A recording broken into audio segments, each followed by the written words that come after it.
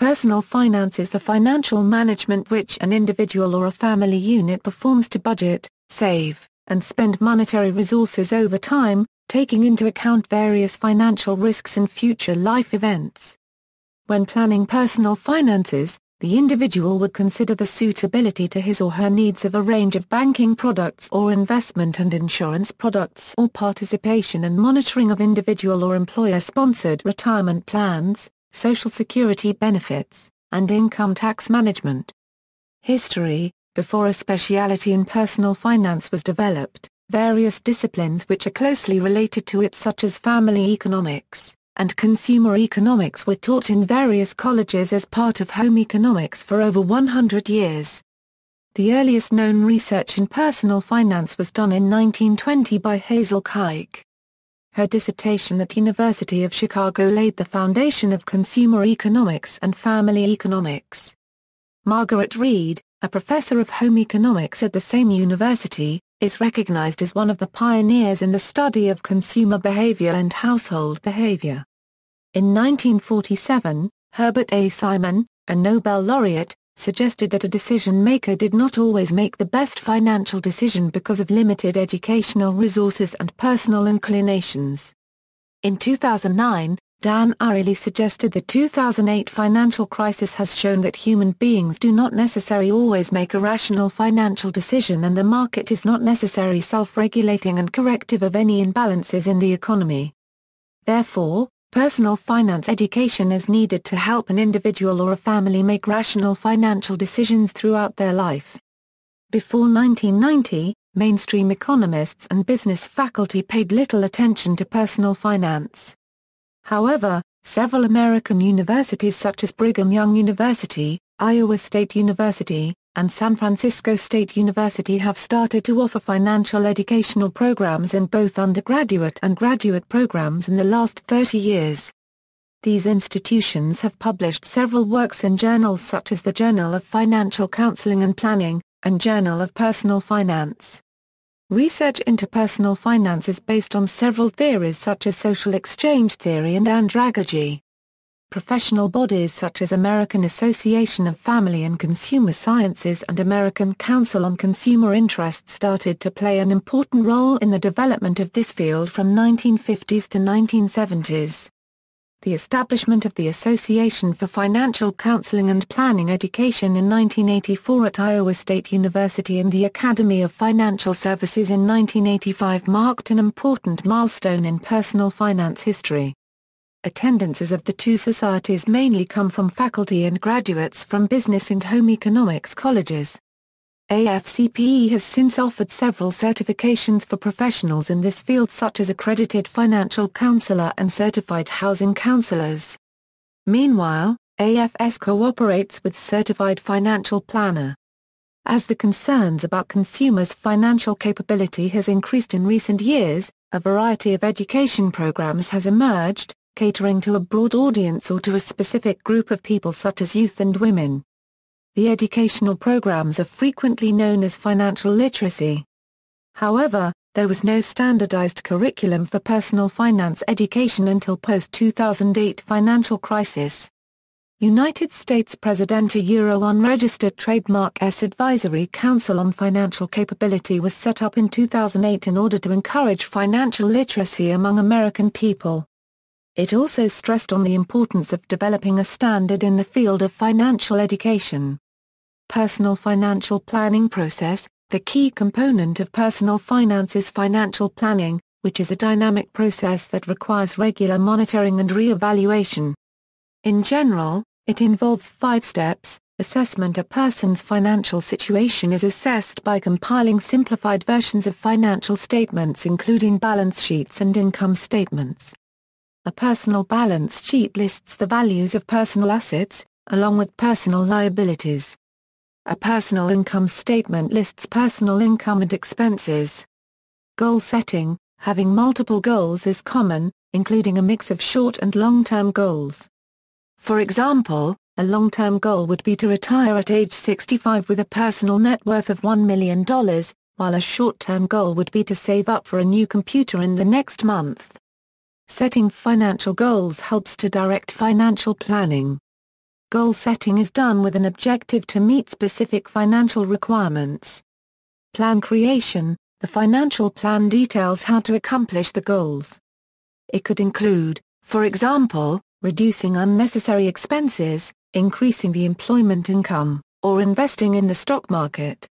Execution. Execution of a financial plan often requires discipline and perseverance. Many people obtain assistance from professionals such as accountants, financial planners, investment advisors, and lawyers.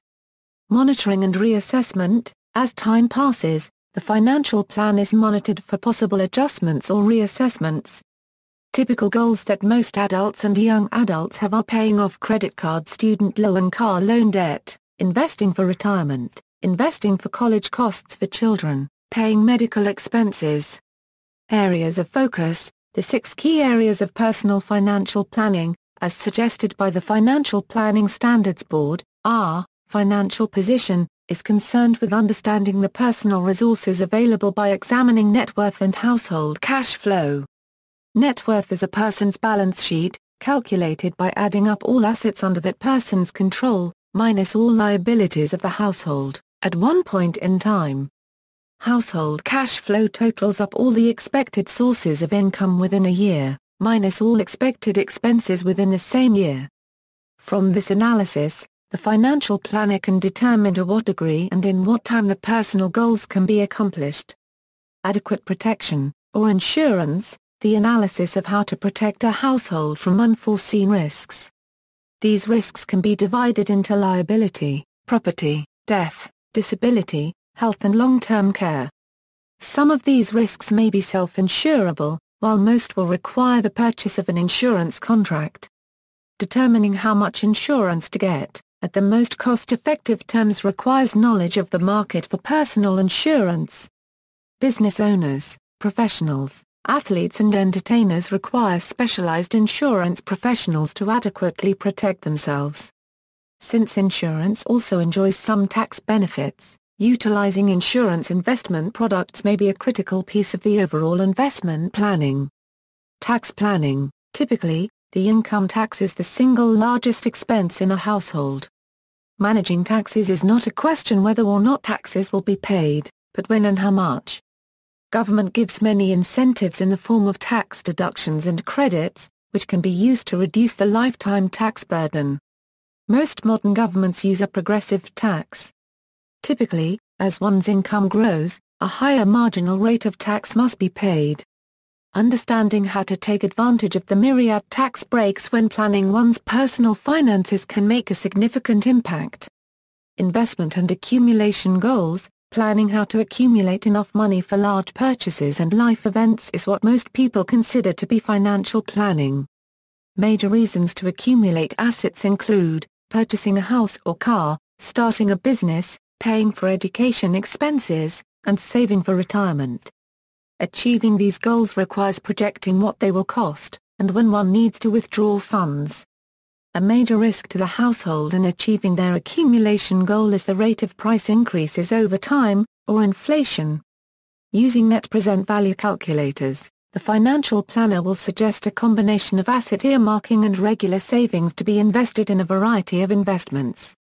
In order to overcome the rate of inflation, the investment portfolio has to get a higher rate of return, which typically will subject the portfolio to a number of risks. Managing these portfolio risks is most often accomplished using asset allocation, which seeks to diversify investment risk and opportunity. This asset allocation will prescribe a percentage allocation to be invested in stocks, bonds, cash and alternative investments. The allocation should also take into consideration the personal risk profile of every investor, since risk attitudes vary from person to person. Retirement planning is the process of understanding how much it costs to live at retirement, and coming up with a plan to distribute assets to meet any income shortfall. Methods for retirement plan include taking advantage of government-allowed structures to manage tax liability, including individual structures, or employer-sponsored retirement plans. Estate planning involves planning for the disposition of one's assets after death. Typically, there is a tax due to the state or federal government when one dies. Avoiding these taxes means that more of one's assets will be distributed to their heirs. One can leave their assets to family, friends or charitable groups. Education and tools. According to a survey done by Harris Interactive, 99% of the adults agreed that personal finance should be taught in schools. Financial authorities and the American federal government had offered free educational materials online to the public. However, according to a Bank of America poll, 42% of adults were discouraged while 28% of adults thought that personal finance is a difficult subject because of vast amount of information available online. As of 2015, 17 out of 50 states in United States requires high school students to study personal finance before graduation. The effectiveness of financial education on general audience is controversial. For example, a study done by Bell, Goren and Hogarth stated that those who undergo financial education were more likely to use a formal spending plan. Financially educated high school students are more likely to have a savings account with regular savings, fewer overdrafts and more likely to pay off their credit card balances. However, another study done by Cole and Shastri found that there was no differences in saving behaviors of people in American states with financial literacy mandate enforced and the states without a literacy mandate. Kiplinger publishes magazines on personal finance. Several notable personal finance software tools include Buxfor, Jaitzio, Mint.com, Quicken, WeSave and Monidance. Depreciating assets. One thing to consider with personal finance and net worth goals is depreciating assets. A depreciating asset is an asset that loses value over time or with use. A few examples would be the vehicle that a person owns, boats, and capitalized expenses. They add value to a person's life but unlike assets they do not make money and should be a class of their own. In the business world, for tax and bookkeeping purposes, these are depreciated over time due to the fact that their useful life runs out. This is known as accumulated depreciation and the asset will eventually need to be replaced. See also: Media and organizations. References. Further reading: Kwok, H., Milevsky, M., and Robinson, C. Asset Allocation, Life Expectancy, and Shortfall, Financial Services Review, 1994, Vol. 3, 2, pg. 109-126. Opdyke, J.D. The Wall Street Journal. Complete Personal Finance Guidebook. The Wall Street Journal Guidebooks. Crown Publishing Group. ISBN 978-0-307-49887-8. 256 pages. External links. Free Journal of Financial Counseling and Planning articles.